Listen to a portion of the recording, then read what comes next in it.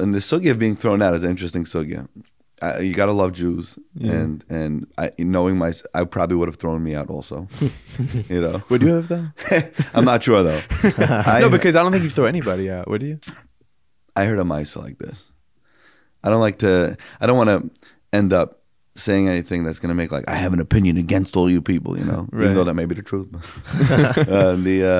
there's a Maisa with Rav Steinman. I'm blown away from this Maisa.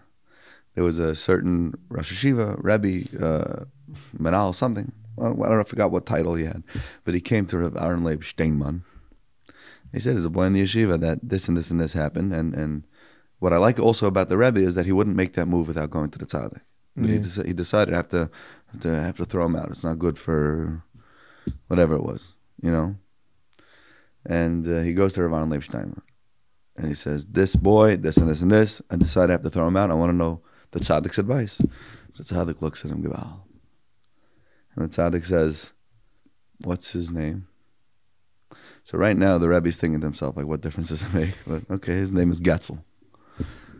Okay, what's his mother's name? Now, this Rosh Hashiva is starting to wonder, like, what's he getting at here? So he says, honestly, I have no idea. Rav Steinman looks at him and he says, you don't know his mother's name?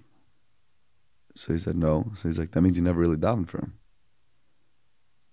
You never davened for him and you made a decision to throw him out? At least daven for him. And then make that decision. The biggest kash in the world. The biggest kash in the world. Did you even daven? Guy goes through a hard time in business. Can't believe this. Did you even daven? Maybe that's the biggest kasha. Did you even daven? Before anybody jumps to conclusions or makes any decisions, daf davening.